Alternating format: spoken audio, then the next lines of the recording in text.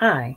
So you would like to know what happens when you cross a tall homozygous pea plant with a dwarf homozygous pea plant. This is a genetics question, and the best way to answer this question is by using what's called a Punnett square. And a Punnett square is basically one large square divided up into four roughly equal sized squares. Okay.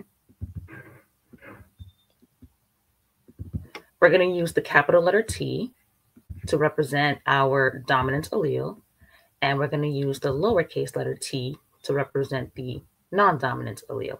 So we are crossing a tall homozygous with a dwarf homozygous.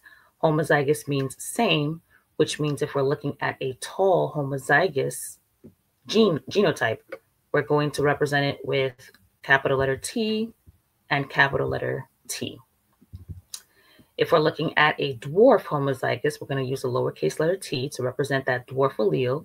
If it's homozygous, again, meaning the same, you're going to have two lowercase letters represented on the left-hand side of the Punnett square. Conventionally, when we do a cross, the capital letter usually goes first if there are capital letters to be included, which of course we do have to represent the dominant alleles.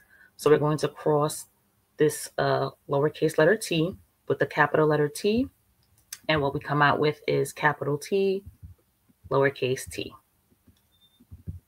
We're going to do the same thing going this way, this lowercase, or this dwarf allele rather, with this dominant allele, and we get the same result. Coming down to this lowercase letter t, which represents the dwarf allele, we're going to cross the lowercase t with the capital letter T to get capital T, lowercase t.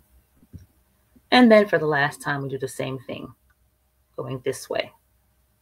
And we get capital T and lowercase t. So as far as genotype is concerned, what's in these boxes is what we are looking at, okay? So when it comes to answering the question of what is the ratio of the genotype, we can see that it's all 100% capital T, lowercase t. Okay. When we're describing the phenotype, meaning what we see on the outside, what we can see with our naked eye, what we're seeing is that across all these four boxes, we're seeing a dominant allele, right? Since we said at the beginning that the capital letter T represents the dominant allele, we're going to see that the phenotype will represent tall plants, all tall plants, because each of these four squares contain that capital T, which we said represents the dominant allele, which is the tall gene. So we're going to have 100% tall plants, because in all four of these boxes, after we worked out our Punnett square, we see that all four of the boxes contain the capital letter T. That capital letter T represents tall, is the dominant allele. So we're going to have 1, 2, 3, 4 tall plants.